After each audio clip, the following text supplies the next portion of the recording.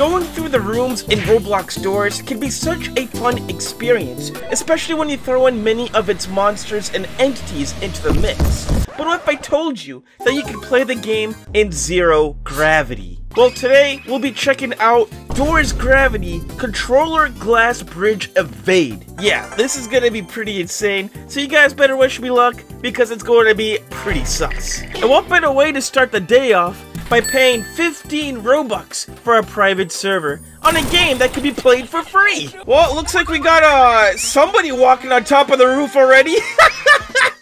That's the main gimmick of this game. And also, not only in first-person mode, but you can also play in third-person mode, and we're just casually chilling on top of the roof like nothing's even happening over here. But this lobby is literally the first room of the game, where they turned it into like some spawning room of sorts, with items too. Should we get a magic carpet? We can become like a genie in the game.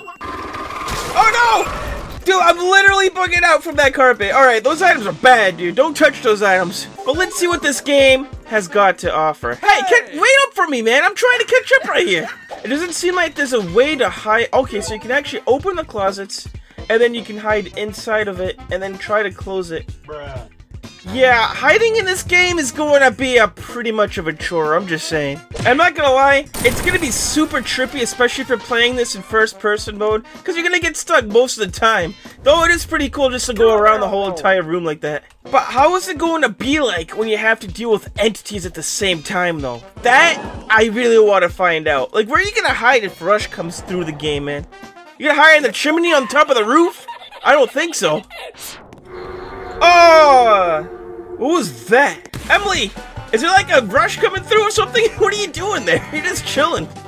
Should be no big deal, man, honestly. But might be lucky to find some windows in here, though. So far, so good. I mean, door 16, no signs of entities at all, bro. Not even Seek. Though Seek does come around at door 30. Yo, this is trippy as heck, bro. Just walking on the side of the wall, just casually walking through the game, man. And of course, there's nothing inside the drawers in here, too. It's probably gonna be nothing inside every single one. This is probably gonna be the easiest game of doors that I've ever seen, man.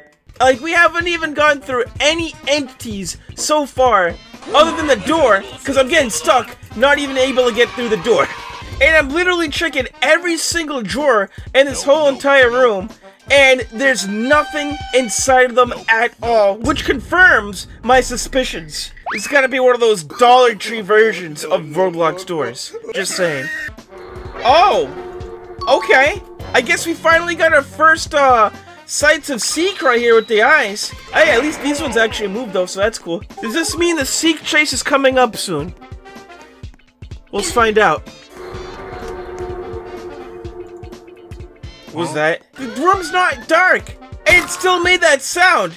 I don't know about you guys, but I think this is definitely well worth the 15 Robux, man. I'm just saying. Like, imagine paying 15 Robux to play Doors Upside Down, man. I think that's a decent deal, right? We're at door 46 so far, and still no signs of Seek. I'm starting to get utterly disappointed. But you never know. Things might actually change the further you go in. It could be one of those late bloomer games where the action always happens towards the end of the game. Whoa, whoa, whoa, whoa, whoa, whoa, whoa, whoa, whoa! Bro, my man Figure is like stuck to the point where he doesn't even know what he's doing. And who even knows how long he's been staying like this for? He could be staying like this for honestly years at this point. Oh no, it's one of these games! It's one of those games where you have to go around the library and the books literally tell you the code right on top of the bookshelf. I mean, it works, but okay. I guess we're doing it that way. By the way, with a figure that's standing completely still, sleeping while it's on its feet. Oh, yeah. I bet that guy was like, oh my god. I think we literally just broke physics of the game because we're literally walking in midair right now. It feels like we're on the moon at the moment. Though you can't even do this on the moon, bro. Just saying. Oh, I might need some help here, boys. Oh no! I'm literally stuck underneath the level, bro. That was weird. Emily, are you okay? Do you need some assistance over here? What the heck is going on with this, bro? This should be glitch gravity right here. The game's so glitchy to the point where people are going through walls and stuff. Alright. 4, 2, 6, 1, 8. Enter. Boom! Shakalaka! Hey, here we go, man. I guess that's the code for like every single door. Coming soon! What? How is this doors when you only get stuck at door 50, bro?